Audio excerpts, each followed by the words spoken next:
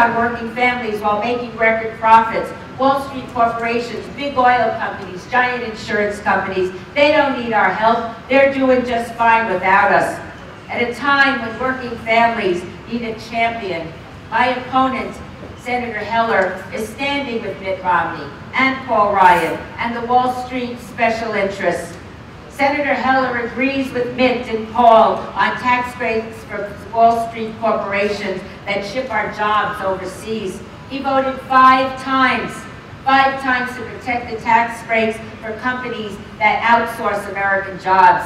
That may be good for multinational corporations. It's not so good for a father in Pahrump that was laid off and he has to tell his children he's still here, but his job is overseas.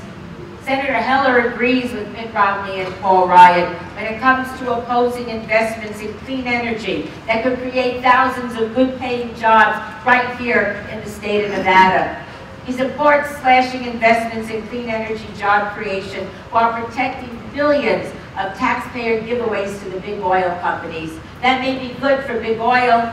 They're making record profits. They made $137 billion last year. It's not so good.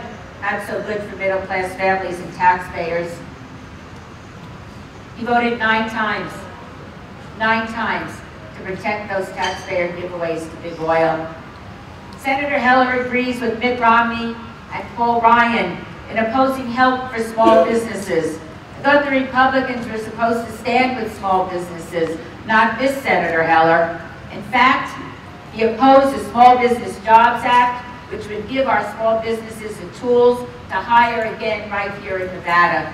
It's a common sense piece of legislation that even our Republican Governor Sandoval praised. He voted against it, I voted for it. I don't know who that's good for. It's not good for small businesses struggling to make ends meet on Main Street. He voted against equal pay for equal work. I cannot believe I am standing in front of you in the 21st century and talking about my opponent having voted to continue paying women less. I am talking about a woman sitting here, a man sitting here, doing the exact same job, and the woman being paid less for the simple reason that she happens to be female.